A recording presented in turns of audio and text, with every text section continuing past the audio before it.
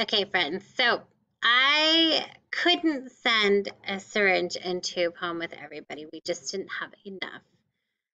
So you might have what we call a syringe at home that you can experiment with this idea of air and pushing air. Okay, so you also maybe could find a strap or a tube to make your own syringe system. Okay, so I'm going to start by showing you what happens as I pull the plunger out and push the air or push it back in. It easily goes in and out, okay? But now, guess what? If I were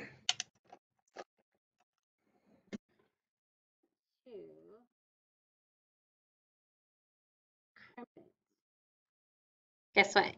Look what's happening. It won't stay.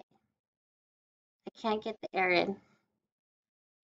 If I were to pull this out and then crimp it, what do you think is going to happen?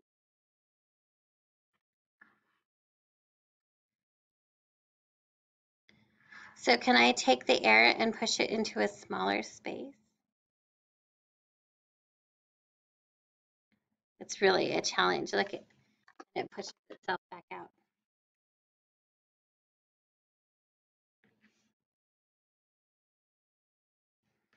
So remember this idea of air is everywhere.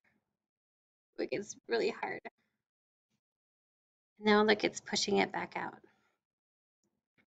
But I take this off, and look what happens. What are your thoughts? What are you thinking right now?